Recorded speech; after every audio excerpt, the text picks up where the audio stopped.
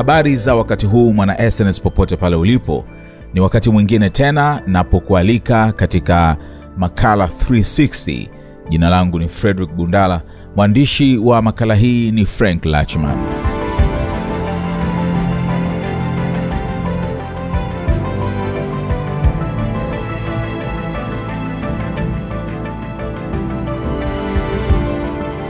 Kwa wahubiri wengi wa neno la Mungu, kwao huwa ni amani kubwa na furaha kuona kwamba kupitia wao watu wengi wanapata kuelewa na kulitambua neno la Mungu.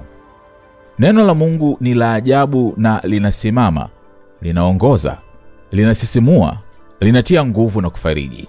Jukumu letu kama viumbe wa Mungu tunapaswa kulisikiliza, kulisoma, kuliamini, kulipokea, kulitii na kulishiriki ili mamilioni ya watu duniani waenende na kuponywa na kupokea miujiza kwa neno hilo. Kiufupi, tunazidi kushuhudia na kuyaona haya yakitendeka kwa kasi sana kadri ya siku zinavyozidi kusonga mbele. Ukweli ni kwamba wahubiri wa neno la Mungu wanazidi kuongezeka na kutekeleza lile ambalo wameitiwa na Mungu. Watu wengi katika imani zao binafsi wanazidi kushangazwa na miujiza ya uponyaji, tabiri na mambo mengi ya kusisimua ambayo hufanywa na watumishi wa Mungu ambao wamesambaa karibu kila pembe ya dunia. Si kwenye makongamano ya kidini, si kwenye radio, si kwenye runinga, vipeperushi, magazeti na majarida. Neno la Mungu limezidi kuhubiriwa na kusambazwa bila kukoma. Kwa waamini wa dini ya Kikristo kwa kiasi kikubwa wamekuwa ni mashuhuda wazuri wa miujiza, uponyaji na tabiri nyingi tu ambazo zimekuwa zikitolewa na wahubiri wao katika makanisa yao husika. Wachungaji, manabii na kadhalika wamekuwa chachu kubwa ya kulihubiri neno la Mungu na kutoa uponyaji na miujiza mikubwa kupitia Yesu Kristo. Na kwa kweli miujiza hii, tabiri na uponyaji ambao tunaushuhudia kila kukicha ukifanywa na wachungaji, manabii na watumishi wa Mungu katika makanisa na shirika zao umekuwa ni mind blowing, ya kushangaza akili kwa watu wengi na mashuhuda wa miujiza au uponyaji hizi mbalimbali. Sasa makala hii ya leo itamhusu mtumishi wa Mungu kama anavyojiita mwenyewe, Nabii UEBERT Angel, Prophet UEBERT Angel. Nabii huyu amekuwa gumzo na mshangao kwa watu wengi duniani, si tu kwa miujiza na uponyaji. Nabii UEBERT Angel amekuwa ni mtabiri wa mambo mengi ambayo hatimaye huja kutokea kama alivyotabiri. Unaweza ukajiuliza maswali mengi kichwani kuhusu mtumishi huyu wa Mungu, na kama huna imani thabiti, pengine ukawa na ukakasi wa kutoamini ambao nabii huyu amekuwa akiyafanya. Leo makala hii imemgusa vyema nabii huyu. Tega sikio ili kuweza kujua mambo mengi kuhusu Nabii UEBERT Angel, miujiza na tabiri zake za kusisimua sana ambazo zimewaacha midomo wazi watu wengi duniani.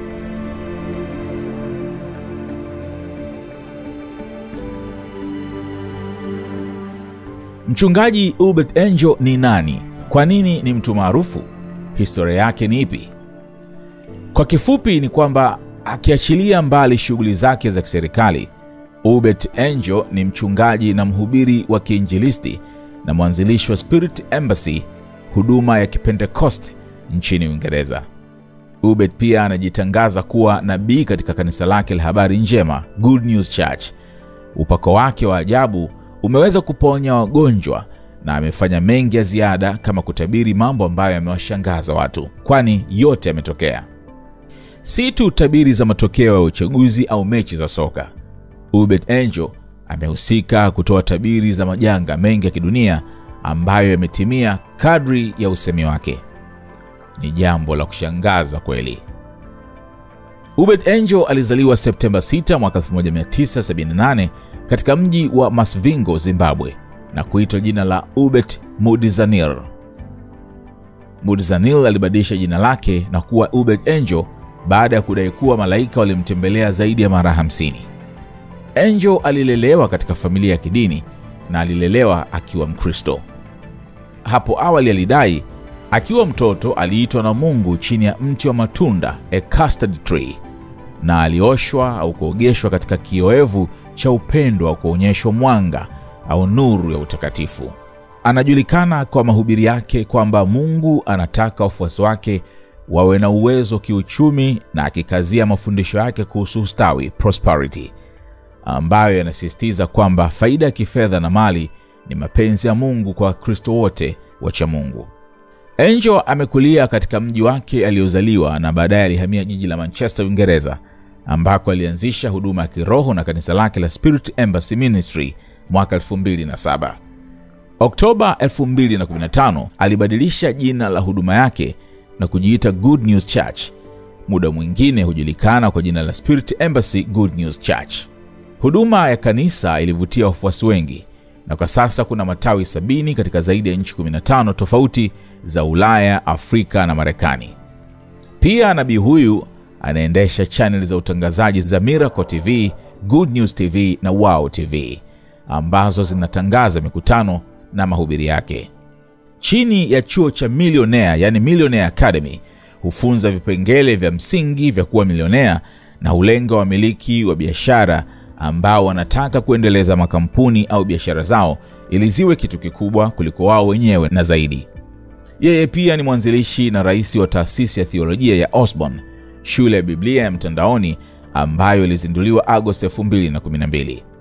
Katika kiwango cha elimu, Nabii UEBERT Angel ana degree 2 za kifedha, moja ikiwa ni shahada ya juu ya elimu kutoka chuo kikuu cha Bolton na shahada ya uzamili katika ujasiriamali kutoka chuo kikuu cha Edinburgh. Mwaka 2012, Angel alijipatia umaarufu mkubwa kwa kufanya miujiza yenye utata, ikiwa ni pamoja na kuunda kile alichokiita pesa za miujiza, miracle money. Alidai kuwa ana uwezo wa kinabii wa kuzalisha bidhaa za thamani kama vile dhahabu, almasi na fedha ambazo zingeweza kupata njia ya ajabu na kufika kwenye mifuko ya watu na akaunti za benki zao. Mahubiri hayo yalikuwa maarufu sana kiasi kwamba aliishia kusafiri kote barani Afrika akiwatumbuiza kwa mahubiri ya nguvu sana waumini na kuahidi pesa za miujiza ikiwa wataamini kwa imani yao thabiti. Katika ziara yake hiyo alidai kuwa alifanya miujiza ya kutatanisha ya kupunguza uzito huko nchini Afrika Kusini, ambapo mwanamke mmoja alitazama kwa mshangao na kukubaliana naye kwamba mumewe alipungua uzito ghafla. Nabii huyu ambaye upako wake si wa mchezo amefanya mengi ya kustaajabisha machoni pa waamini wengi ambao hufuatilia mahubiri yake yanayoonekana kuponya na kuwafungua watu wengi duniani kote. Januari ya mwaka 2022 alitabiri kifo cha Pele. Akarudia tena utabiri wake Septemba 11 na Oktoba 23. Ilipofika tarehe 29 mwezi wa 12 mwaka jana, Pele aliaga dunia kama tabiri ya Nabii Angel. Tarehe 16 mwezi wa kwanza mwaka jana alitabiri uchaguzi wa nchini Kenya, akishuhudia kwamba Ruto ndiye atakayekuwa rais wa nchi hiyo na kusema kwamba huyu ndiye atakuwa wakati ujao, future, kwa Wakenya na uhuru atabaki kuwa historia, yani past. Utabiri wake aliurudia mwezi wa 7 mwaka huo huo. Tarehe 15 mwezi wa 8 mwaka jana, Ruto alitangazwa mshindi wa kiti cha urais Kenya. Here is Kenya. The Lord just told me, Uhuru will not stop Ruto. There was a time for Uhuru, then there is a time for Ruto. Whether you oppose, you do whatever, Ruto is Ruto. God said the time for Ruto. Everyone shout Ruto. Ruto. So this is the battle between a future and the past. But you know the future always wins. It is the future. When it comes to the issue of Kenya, I mentioned this before. God's choice man is Ruto.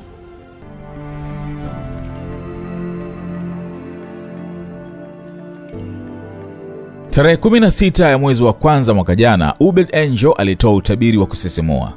Alisema ameonyeshwa kwamba nchini India kutatokea vurugu kali ambapo Wakristo wengi wa dini ya Katoliki watavamiwa na kuumizwa. Tarehe 2 ya mwezi wa kwanza mwaka huu 2023, dunia ilishuhudia vurugu kali huko nchini India ambapo Wakristo wengi wa dini ya Katoliki walivamiwa na kundi la watu wenye itikadi kali. Umati wa watu ulikusanyika katika mkoa wa Narayanpur wa jimbo la kati la India la Chhattisgarh kushambulia kanisa la Kikatoliki. Walivunja sanamu ya Bikira Maria, wakapiga maafisa wa polisi na kuimba maneno ya kashfa.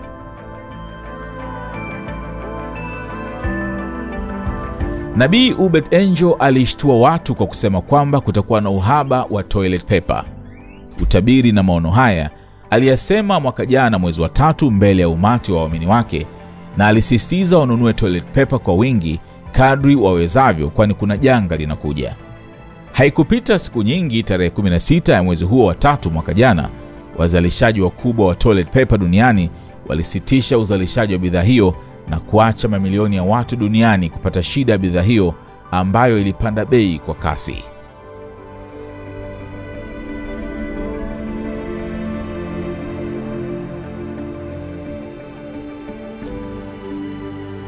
Si tu hayo, nabii huyu ameshtua watu kwa tabiri zake za mechi za mpira wa miguu. Alitabiri Argentina kushinda kombe la dunia. Katika ushuhuda wake alisema ameoteshwa na katika ndoto alimshuhudia Lionel Messi akilia uwanjani, lakini alipomtazama vizuri aliona akitokwa na machozi ya furaha. Hapo ndipo alipojua kwamba Argentina watakuwa mabingwa kombe la dunia mwaka 2022, na alisema katika fainali hiyo tofauti ya magoli itakuwa ni 2. Kama alivyotabiri, Argentina ilishinda kwa mikwaju ya penalty 4-2. Alitabiri ushindi wa Arsenal kwa Liverpool katika ligi kuu ya Uingereza, ambapo aliwaambia umati wa waamini wake kwamba Arsenal atashinda goli 3-2. Ikawa hivyo. Pia alitabiri timu ya wanawake ya Uingereza kushinda taji la Euro kwa kuifunga Ujerumani. Nayo ikawa hivyo. Who is playing today? Germany and England. Someone said football is a game played by 11 players. 11 on each side, and always won by Germany. I see this statement being reversed today. English people, it's like this. What do? If you know England wins, they will riot, or they'll be too happy, they will forget everything. They will say all the nonsense. Yapo mengi ya kuzungumza kuhusu nabii huyu ambaye kila aendako amekuwa akiacha muujiza mkubwa ambao huishia kuzungumzwa na vyombo vya habari, huku ukiwaacha watu wengi midomo wazi wasiamini wanachokiona. Yeye anasema kwamba hakuna lisilowezekana kwa Mungu. Anasema Mungu hufanya miujiza mambo mengi ili kuthibitisha kwamba yeye ndiye muumba wetu na anajua kila kitu.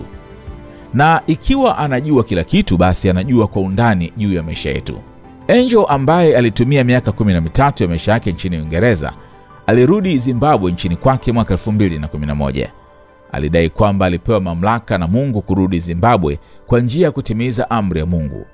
Nabii huyu alitangaza kwamba ameitwa na Mungu kurudi Zimbabwe kuhubiri na kufanya kazi ya Mungu. Katika muda wake wa ziada, UEBERT Angel ameandika vitabu vingi.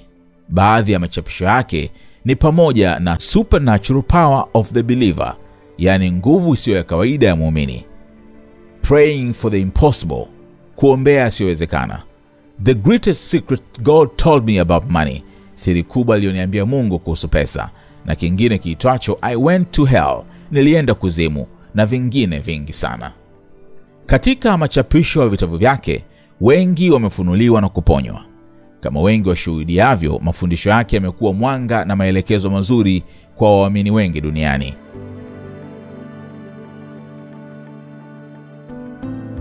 Nabii Angel amefunga ndoa na Beverly Angel, ambaye kwa kiasi kikubwa ni msaidizi wake katika huduma za kanisa. Pia ni mama wa watoto wake 4 na mkurugenzi katika biashara zake nyingi. Tangu kuanza kwa kanisa lake mwaka 2007, Angel na mkewe Beverly Angel wote wamehusika katika shughuli nyingi za kibinadamu.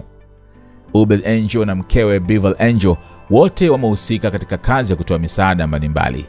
Anasaidia familia maskini barani Afrika na Asia kwa kutoa chakula cha kila mwezi na kulipa ada ya masomo kwa watoto kupitia mpango wake wa Adopted Family. Novemba 2015 alianzisha UEBERT Angel Foundation akiwa na mke wake, ambaye huwasaidia wanafunzi maskini kwa kutoa ufadhili wa masomo na ada za masomo kwa elimu. Yeye pia ni mwanzilishi wa Free Earth Humanitarian Organization, ambalo linafanya kazi ili kuhakikisha kwamba watu wasio na uwezo wanapata mahitaji yao ya kimsingi ya kuishi. Januari 2020, shirika lake lililipa karo ya shule kwa shule nzima ya wanafunzi 797 katika shule ya msingi ya Kadiamadare katika ardhi ya jumuiya ya Chikwakwa nchini Zimbabwe. Hili lilifanyika tena kupitia shirika lake la hisani la UEBERT Angel Foundation UAF. Walipofanya hivyo kwa wanafunzi 1026, katika shule ya msingi ya Bota huko Masvingo, wakiwalipia wanafunzi karo zao za shule kwa mwaka mzima. Wakati wa janga la COVID-19, UEBERT Angel Foundation UAF ilitekeleza miradi kadhaa ya hisani ambayo ilianzia na $15,000 katika chakula cha unga ili kulisha familia zilizo hatarini huko Chitungwiza, Zimbabwe. Hilo lilifuatwa mwezi mmoja baadaye wakati UAF ilipotoa mifuko ya unga na mafuta kupikia kwa wanachama walio hatarini wa tawi lake la watu 5,000 la Spirit Embassy Good News Church huko Harare, Zimbabwe. Kifupi, UEBERT Angel amekuwa mstari wa mbele katika kusaidia wahitaji mbalimbali nchini kwake na nje ya mipaka. Ukiachilia mbali kazi zake za kiroho akiwa na kanisa lake, UEBERT Angel ni mmoja wa wanadiplomasia mashuhuri zaidi wa Zimbabwe. Angel aliteuliwa kuwa mjumbe maalumu na balozi mkuu wa Ulaya na Amerika, uteuzi aliopewa na Rais Emmerson Mnangagwa mwaka 2021. Kazi yake kuu ni kuleta na kuongeza uwekezaji katika uchumi unaoporomoka wa Zimbabwe. Na ikiwa UEBERT Angel ataaminika na wadau na wawekezaji jinsi pesa inavyoingia nchini, hilo litakuwa jambo lingine la ziada. Ana kibarua kikubwa cha kuhakikisha kwamba anaiweka nchi yake ya Zimbabwe katika macho ya wawekezaji toka kila pembe ya dunia. Kwa kiasi kikubwa, wadhifa na cheo alichonacho kama balozi na mjumbe maalumu wa kuchochea uwekezaji imemletea baraka nyingi na changamoto nyingi pia. Ni hivi majuzi tu nabii huyu amepitia changamoto na majaribu makubwa sana, akihusishwa kimakosa katika tuhuma za biashara haramu ya madini ya dhahabu na tuhuma za utakatishaji fedha.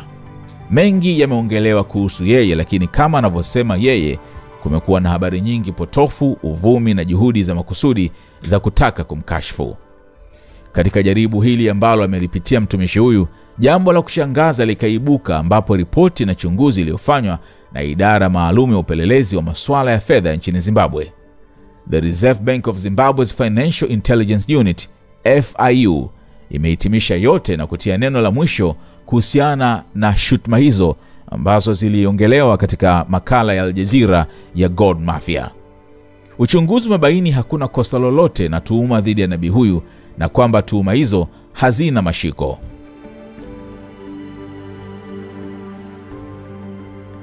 Kwa sasa UEBERT Angel anaweza kupumua baada ya kuachiliwa kwa tuhuma zake zote.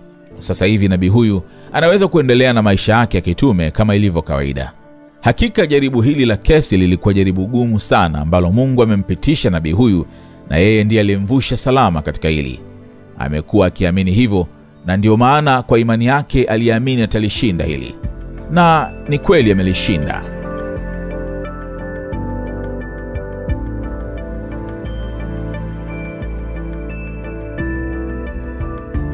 Tunaambiwa katika vitabu vitakatifu kwamba kazi ya kitume na kulihubiri neno la Mungu ni wito wa hali ya juu. Katika uhalisia wake, mhubiri yoyote ambaye hufundisha na kulitangaza neno la Mungu huwajibika kwa ajili ya kazi aliyopewa na Mungu, ambayo inahitajika kuwa na usahihi wa ujumbe unaohubiriwa kwa makundi ya watu. Kama mtume Paulo asemavyo, ni lazima wahubiri wawasilishe ukweli, wakielewa kwamba kuhubiri kwao kunaathiri hatma za watu. Kuna thamani kubwa kwenye mafundisho yenye kweli ya uzima. Mamlaka ya mhubiri hayategemei nguvu ya utu wake, upana wa elimu yake au uzoefu, au mienendo ya utoaji wa huduma zake. Badala yake, mamlaka ya mhubiri huja kutokana na ukweli kwamba anazungumza maneno ya Mungu kama mwakilishi aliyeteuliwa na Mungu. Kazi ya nabii UEBERT Angel imetambulika mapema sana punde tu alipotoa ushuhuda wake kwamba ameitwa na Mungu kufanya kazi ya Mungu kwa manufaa ya watu wake. Watu wengi wamefunuliwa na kubarikiwa kutokana na kazi ya Mungu anayoifanya nabii huyu.